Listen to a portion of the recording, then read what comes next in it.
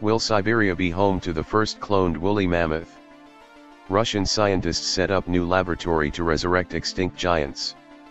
They dominated much of the frozen north for 350,000 years before dying out at the end of the last ice age, but woolly mammoths could soon return to Siberia if Russian scientists are successful. Researchers in Siberia are opening a new laboratory devoted to studying extinct animal DNA in the hope of creating clones from the remains of creatures found in the permafrost. The laboratory is sited in Yakutsk, the world's coldest city, has the largest collection of frozen carcasses and remains of ancient animals in the world. In total it has more than 2,000 remains from prehistoric animals including horses, foxes, and woolly mammoths.